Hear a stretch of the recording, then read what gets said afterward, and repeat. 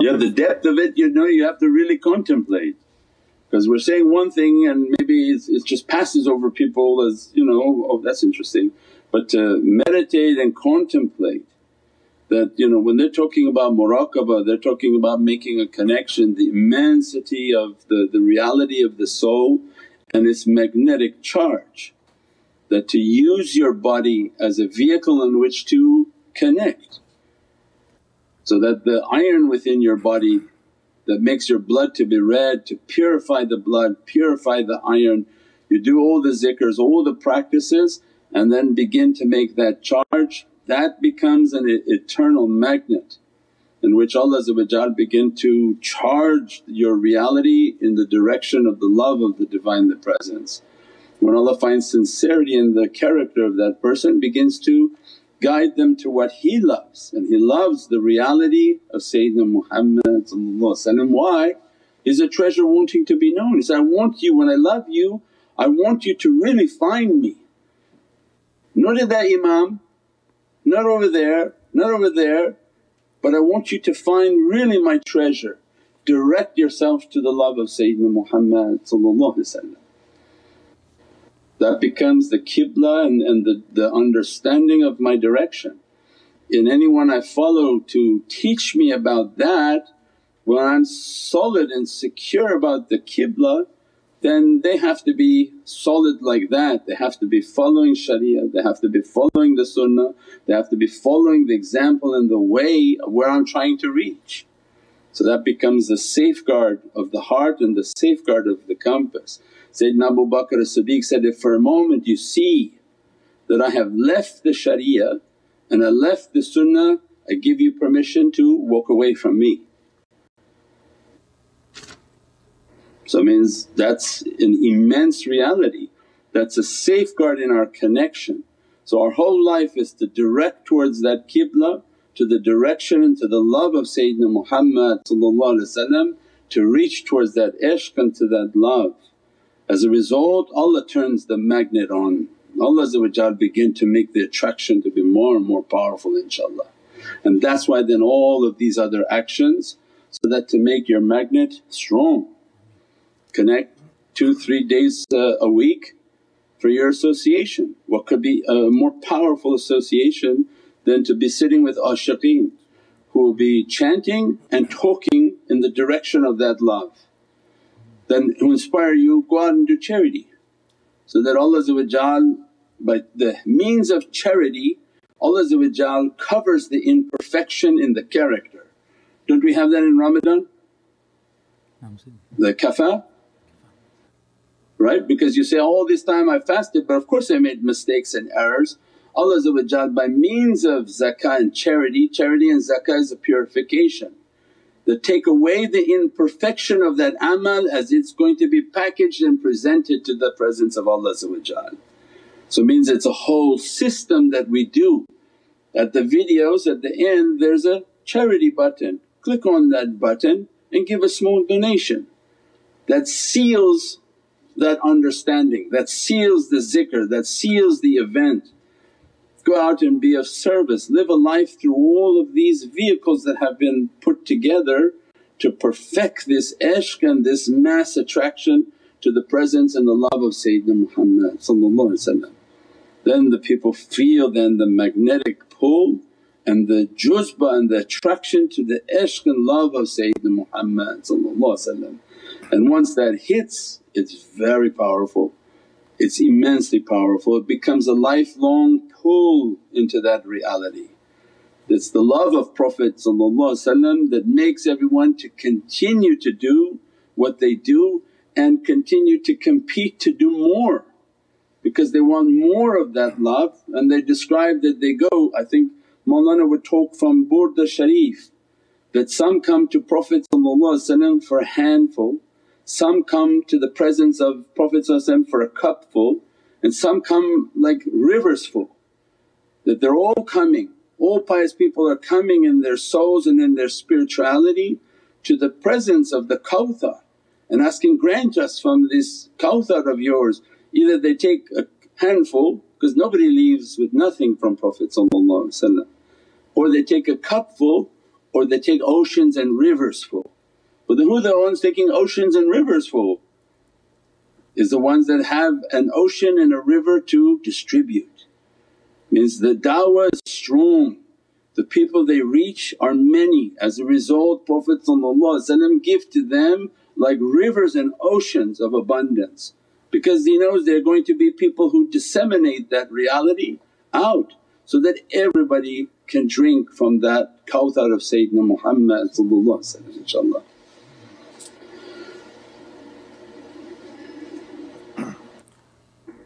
As-salamu alaykum Sayyidi. Alaikum salam wa rahmatullah. Can you please explain about the reality of Surat Al-Hadid?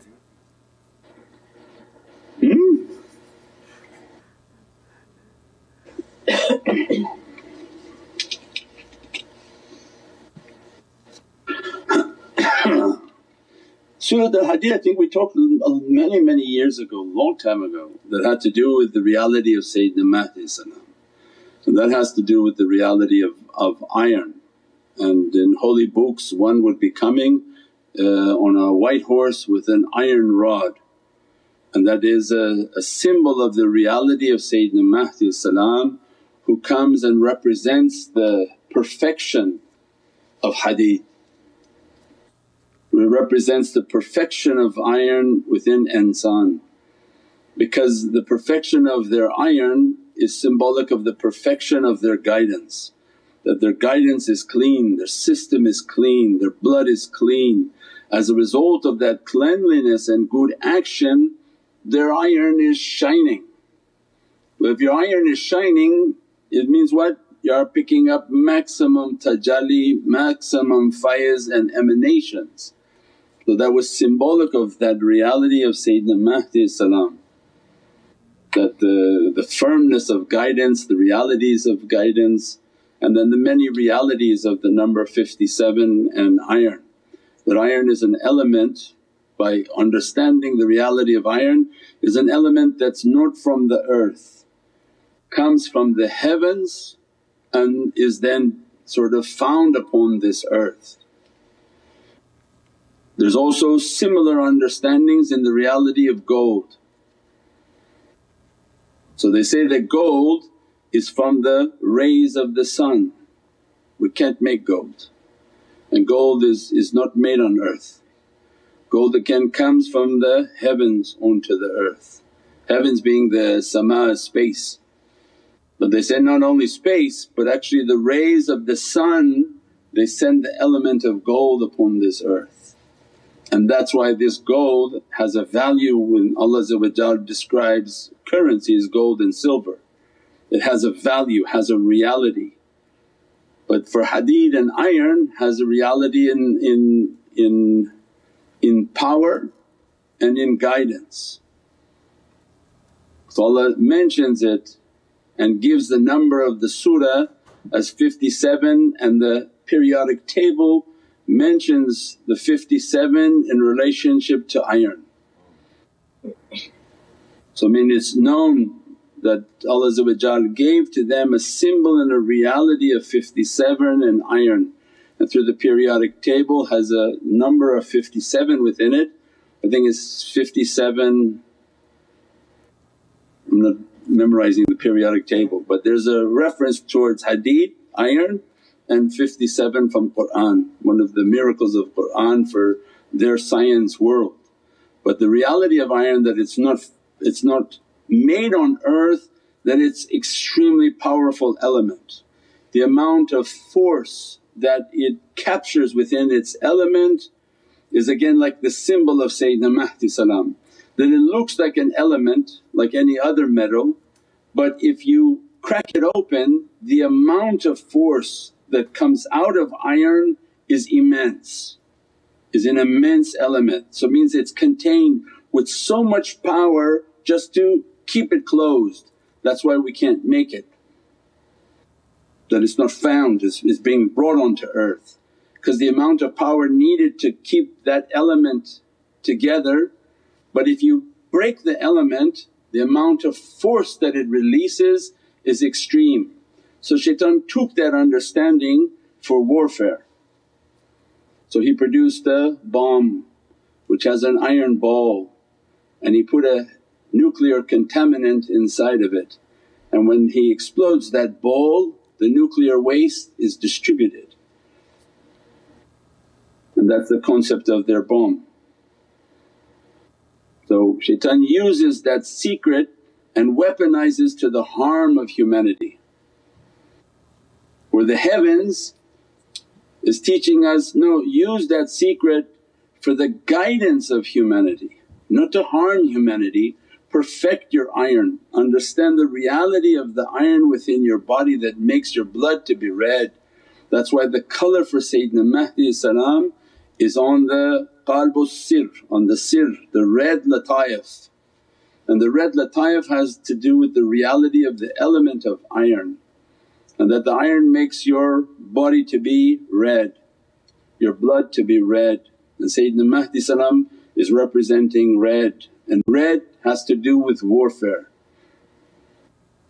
right? So it's not the warfare against people that shaitan is trying to do when he weaponizes iron, but the warfare against devils. So your greatest fight is if your iron is pure and clean. As a result of your energy and juzbah, you have the ability to fight that which is seen and unseen, and that your guidance is purified and perfected by the perfection of the iron of the body, inshaAllah.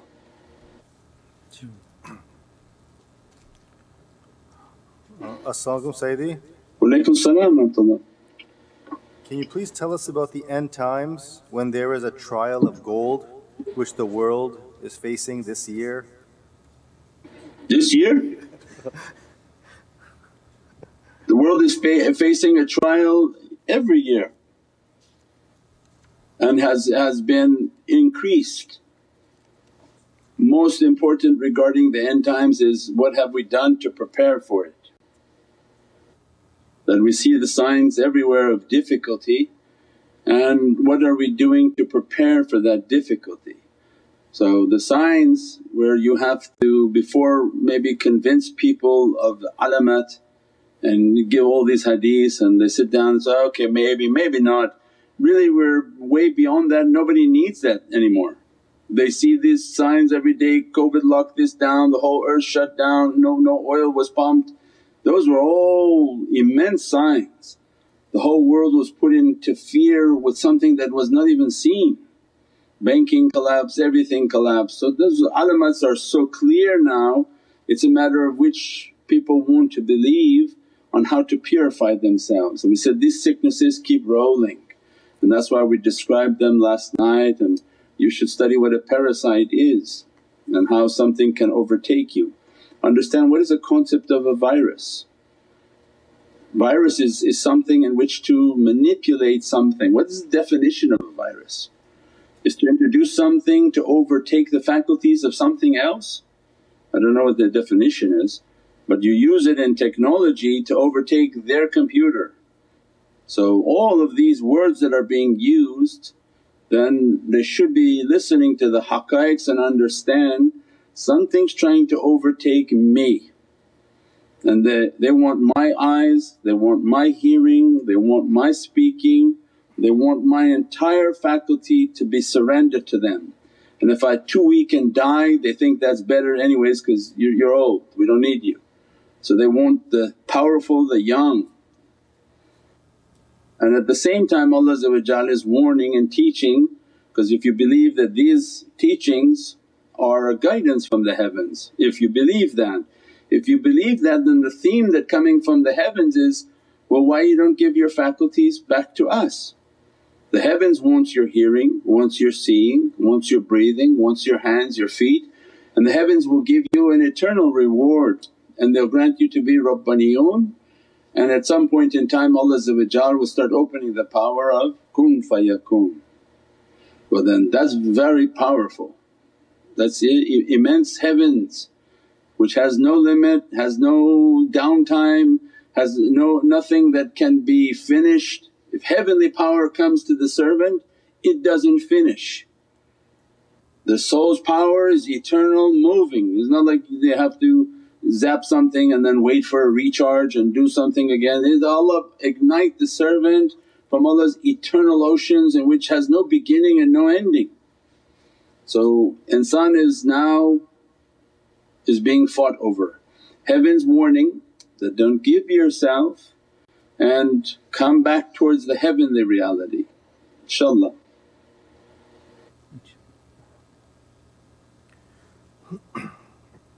As-salamu alaykum Sayyidi. Wa alaykum salaam wa rahmatullah.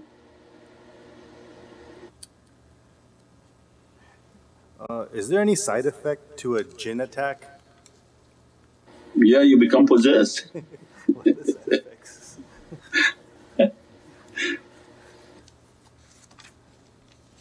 Have you seen the people on the street? Schizophrenic and mentally they're destroyed and they're talking to somebody. You don't see that one, but that one is there and they're talking to them, talking to many of them. Many of this hallucinogenics and all these things, it's this crazy system that's opening.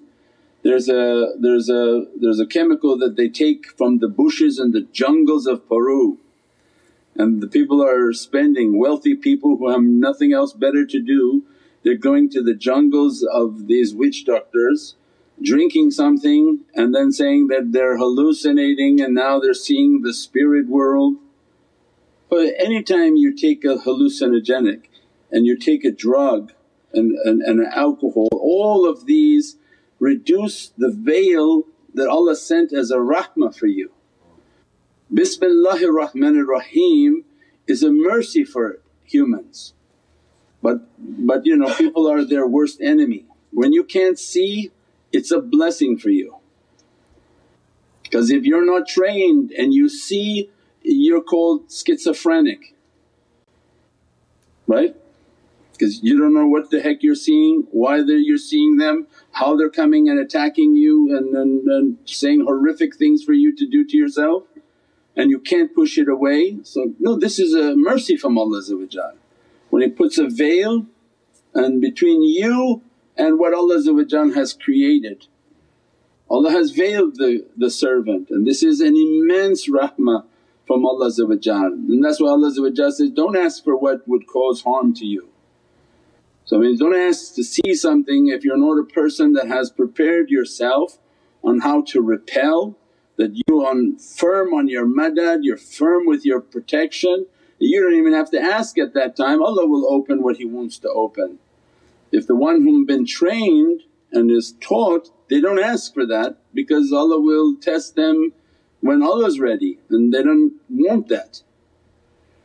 But when people are being fooled by their nafs and they go into these circumstances and do these horrific things, these are not things that close up again, and that these are things that once you see them and they see you, they attach themselves to that person and their life is 1,000 years, means they can be generational curses and difficulty upon a person. So that's not heavenly, that Allah doesn't want. Which is why we described before, God is cleanliness and beatific character, beatific purity, extreme purity. That if you want to know what heavens are, look at Muslims, look at Ramadan, praying, fasting, keeping themselves to be clean and pure, that's the heavens. Allah doesn't need anyone to see angels go into a jungle, smoke some ridiculous things, begin to throw up and hallucinate. They're not seeing angels. Angels don't call you to do that. They're seeing horrific creatures that you weren't supposed to see anyways, and you weren't supposed to communicate with them and definitely not supposed to get any guidance from them, and they attach themselves to you, your family and your community, because they start to move into them and they brought these things into these areas. So these are all the tricks from shayateen to cause immense harm to people. That something so simple as a board that they sell at the Walmart, that's conjuring and calling. That's why we talked in the secrets of manifestation. You have the ability to conjure very horrific things. So if you sit and break your a'udhu and begin to summon something, let's say you broke your protection. Of course that devil's going to appear, that shayateen or marad are going to appear and begin to cause harm in that person's life for all of their life. And nobody will take it away, nobody will dare to try to take it away because you asked for it. So it means as much as people want to harm themselves, it's all right there in front of them. That's the perfection of Islam, that the first thing Allah gave to us, A'udhu billahi minash shaitanir rajeem, seek refuge in the accursed devil. Before you can know anything about the heavens, seek refuge in the accursed devil. Means don't deal with the devil, seek refuge from his being accursed, and move towards the Divine and keep yourself within the ocean of the Divine, inshaAllah. As-salamu alaykum ya Sayyidi. Walaykum salam wa rahmatullah. Is it possible for the jinns to abduct humans, especially kids? Forgive me for my ignorance. Sure, why would it not be? Many are abducted for them and because of them, and they're very simple for them to grab somebody and take them away and nobody will find that person again. So yeah, that's very very very common, and it's very common in certain parts of the world where they're very prevalent and that people know about them, the jungles and the deserts where people know about their existence. And all of these difficulties on our earth is because of them. So if you get our teaching in a whole, that they have overtaken the earth. Their technologies are means in which to entrap and enslave insan and humanity upon this earth. They're beginning to manifest their reality entirely upon this earth. And this is all that what Prophet had taught us. Their leader and ruler is what we call the Dajjal, the man of great deceit, and he's a jinn. And that's not to say that we have mu'min ones and protecting ones and all of that, but that's something completely separate. These sicknesses by them, these mental illnesses by them, these difficulties upon earth by them, these computers that are being introduced by them, these are their technologies. These are not the technologies Allah wants people to have. Allah wants people to live in a regular, common, humble home and pray and worship. It's the jinn and the shayateen that want humanity to become like batteries, enslaved by technologies, and then they become like the matrix, put aside as a battery while the nefarious creatures can run and do what they want. So many of these realities, then these are the realities of this dunya right now. InshaAllah Allah protect us, guide us towards the heavenly realities, and that to be in the presence of Sayyidina Mahdi salam upon this earth as all these difficulties begin to come towards their end, inshaAllah. As-salamu alaykum Sayyidi. Walaykum salam wa rahmatullah. What can be the reality of bipolarity, and is it allowed to study till late at night, or night is created for sleep and rest?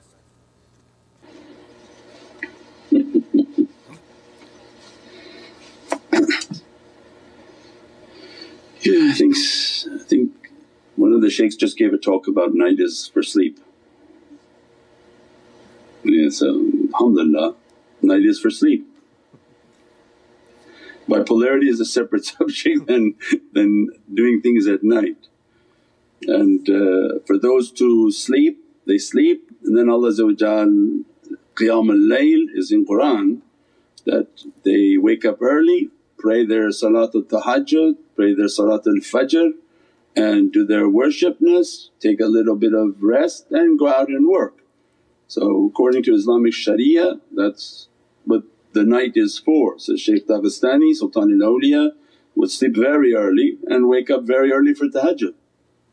Have a lot of strong tea and pray a very vigilant Salatul Tahajjud and all the Naqshbandi Salat all the way to the Fajr, and would do it with a complete sort of awareness and strength. That's one thing, that's the separate thing on time management and how to perfect one's character.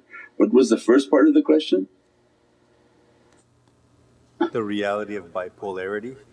Yeah, that's something completely not attached to waking up early in the night time yet. The bipolarity we've discussed before is an understanding. When we say Naqshbandi bipolarity is that all Naqshbandis are bipolar. So means that there's a state in which to reach flatline. Flatline state is that you die before you die, but because of the physiology and the spiritual practices and spiritual energy of people, at first they come in, they become very ecstatic, very happy for anything that opens for them, any energy or feeling they have as a result of our understandings and the way we teach of bipolarity, not again according to Freudian and licensed psychologists. This is this Islamic Sufi perspective, is that these are the two bipolar points of your flat line. Means that you're going to two polarities. Instead of being flat line, you're going up and you're going down. So when they look at you, you're going too high. When you're getting excited, you're so happy, you want the whole world to know how happy you are, your polarity is up too high. And then that same person after a period of time also becomes too low. You look at them like somebody died. What happened? They're just depressed, they're just completely… So that these 2 points have to stop. And that's why the perfection and the Kamil shaykhs are teaching, don't show your high. So we're not a people who yell and scream and have ecstatic moments, or turrets out in public where they scream out turrets, where they scream out words in public. Have you seen those ones? Yeah, that's not allowed because they're showing their polarity is going up too high, and that has to come under control. So that then you discipline yourself, is that when good things happen and you feel like in the zikr ecstasy is coming, control yourself and don't show it. If you're able just to think that people are watching me and I'm not going to show it to show myself as something different, then you controlled it. If you can't, stop it. Whatever you're doing, then sort of open your eyes and stop that feeling that's coming to you. For if you should enter into that state in which people recognize you, you're screaming, you're yelling, then you're consistently showing you don't know how to control the polarity up. Your ecstatic high is too high and you're not able to control it. Then at the same time when you become saddened because maybe you expected something, you want to feel something again, it's not coming, these spiritual feelings, they're not under our control. They don't come when we want them to come, they don't open when we want them to open, because Allah's not submitting to us. Allah wants us to submit to Him. So that's why then the same time the shaykhs are teaching, expect nothing. Soon as you expect nothing and really expect nothing, you'll be surprised with something. Because anything happens then you're happy because you're not expecting anything. But at the same time it's teaching you to pull these two together. Go, don't be so high, bring it down, and don't be so low, especially in front of people, your family, children, nothing, bring it back until you look at the person and say, we never even knew like you're experiencing happiness or that you're extremely sad. They shouldn't, they're not able to help you anyways, everything's in Allah's hands. So it means your facial expression, your emotions shouldn't be known by anyone. So that becomes then towards the ocean of perfection. So either they're way out on the poles, so these are bipolar, 2 different poles. Then they slowly learn how to bring them in, bring them in, bring them in, and then perfection they're like flat line. Then neither happy nor sad, but inside they're always thankful to Allah. Alhamdulillah for what you gave and alhamdulillah for what you took, because it had all the wisdom in it. So our life is to try to be flat line, not to show the state up, not to show the state down. So anyone coming on a path of struggling, of course then they're going to have to go through that experience. So that's why I say, oh Naqshbandis, if they're doing the programs right, they're meditating, contemplating, of course then they're going to be extremely ecstatic at the beginning, and then they become really sad because it didn't happen again. So then how to pull themselves together and then to reach towards that reality. Now this has nothing to do with the mental illness, that's different state. Mental illness, that's why the shaykhs don't deal with schizophrenia and true mental bipolar issues. That has to do with the neurons in their brain. So like computer wiring guys, let's say there's 4 wires that are supposed to be connected, and then this is the conveyance of the brain wires. Your brain is just the electrical wiring system. When all of these are connected, your thoughts, everything, you can go through all of these spiritual experiences like normal. You'll go up, you'll go down, so that doesn't change. But actual physical mental illness is when these wires start to not touch anymore. So your thought is coming here but you're reacting something different. So I'm saying one thing, you're hearing another thing because your receptors are not flowing with a clear connection. So that's something different that requires medicine to calm them down for them to reach.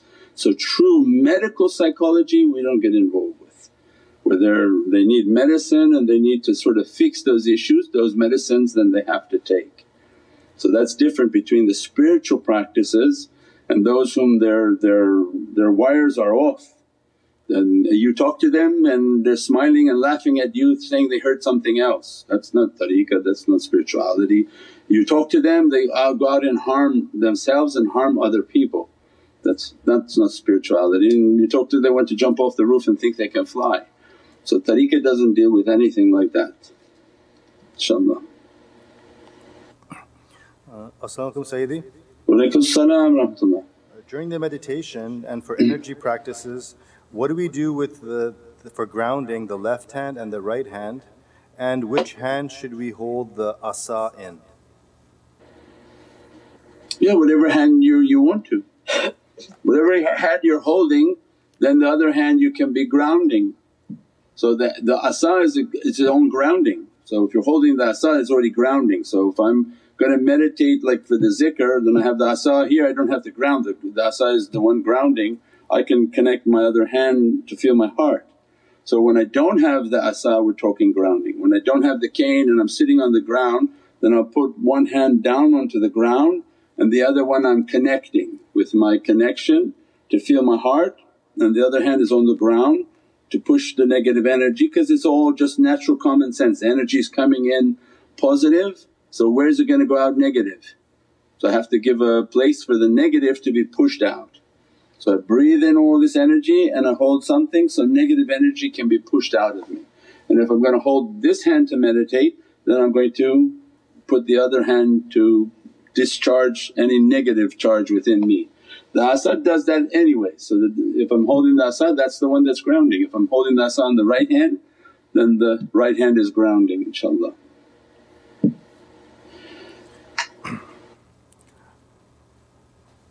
As-salamu alaykum Sayyidi. Walaikum salam wa rahmatullah. How to deal with past issues? How to deal with past issues? InshaAllah. To leave them exactly like you said, in the past, inshaAllah. That the one who can cut the past and not worry about the future, he can fly. Right? The past is over, what can you do about it? By submitting to it that whatever Allah wrote, it happened.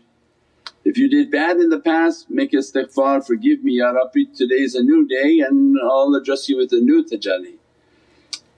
And the future is not in your control, so why worry about it?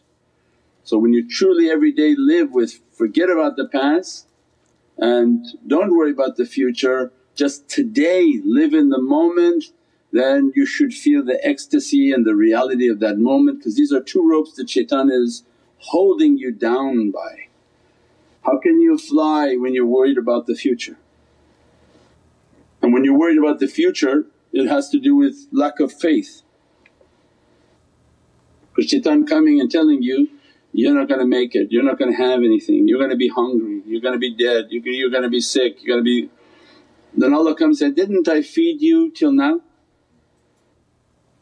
Did I ask you how I'm going to feed you? Did I get your advice on how I'm going to feed you? So no, so I will feed you until I put you into the grave. What are you worried about? You do your actions, you do your zikr, you do your prayers, you do all that which makes Allah happy, then the future is not in your hands. You do a lot of good deeds, then alhamdulillah, Allah inshaAllah write a beautiful future, because that's your good deeds will warrant those things. The love for Prophet opened many doors, because that will be to the love and the ishq of Sayyidina Muhammad. So we're just busy with our amal, so that day I should be worried about only my amal, my zikr, my awrads, my recitations, my connection. Then Allah makes that day to be beatific because you feel all these energies. And at the same time, I didn't have to worry about tomorrow. So no, because that's not your business tomorrow. You woke up, do your zikr, do your meditation, do your connection, do whatever you can. If you gotta go to work then do that before that, or do that when you get home at the end, connect, don't worry about it. And when you learn to live like that and try and struggle in that understanding, then that day you will make beatific, that day you will make it to be blessed with Allah's tajallis and blessings, and then again you do that tomorrow. Then before you know it you live 30 days not worrying about tomorrow. And Allah says, well weren't those 30 days good? I fed you, you have a home, you have housing, you have children, you have family, you have everything. InshaAllah. As-salamu alaykum Sayyidi. Walaykum salam wa rahmatullah. Does every human have this reality of cells moving towards the Divine love and reality even when they are doing wrong and in ignorance? Khalaqal insan, yeah sure, I created all this creation in haqq. Your soul is from the light of the Divinely Presence, and that soul is created in truth. That truth is in a ishq and love for Allah. The soul of every zalim and believer is pure. Their zulamat from their physicality is attempting to impurify the soul but it cannot reach. They darken and take away the energy from the soul to experience what it has to.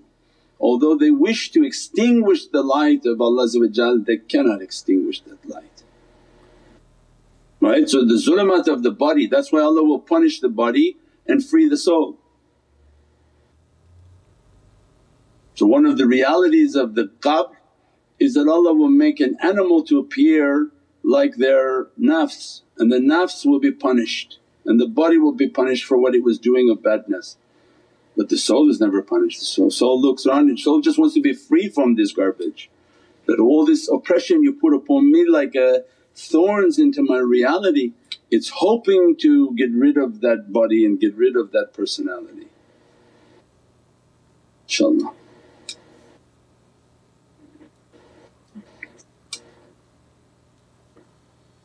As-salamu alaykum Sayyidi. Walaykum salam wa rahmatullah. If we see a jinn, does that always mean they are from the bad jinn? If you see a jinn, is it always from the bad jinn? I can't answer that in a general term, that wouldn't be fair. But to understand the bad creatures, they show themselves anytime they want to scare you, that's how they exist.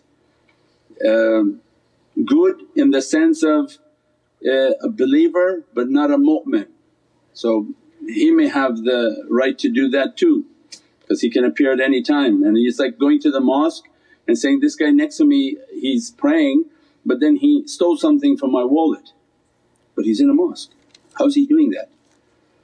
He's Muslim and he does bad things.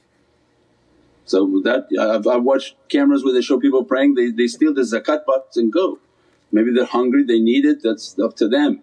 But anyone with a belief could do anything, but mu'min is different. They took their bayat with Allah and swore an allegiance, and that allegiance calls for them not to intervene with humans, not to interfere with their light, their understandings, anything.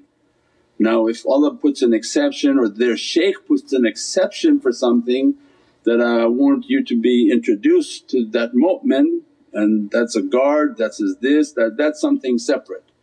So they can be sent to be introduced to somebody as a guardian to know that this guard is with you, don't be scared. That's something completely separate. But those whom took their allegiance, they don't interfere with humanity. Remember, anyone, even if a shaykh all of a sudden appears in your home, it would frighten everyone. So that's not a part of their command, that's not a part of what Allah wants them to do. So their work is always of a hidden work, praying for people. When you pray and you go into your room and you make your salah, do you think you're alone?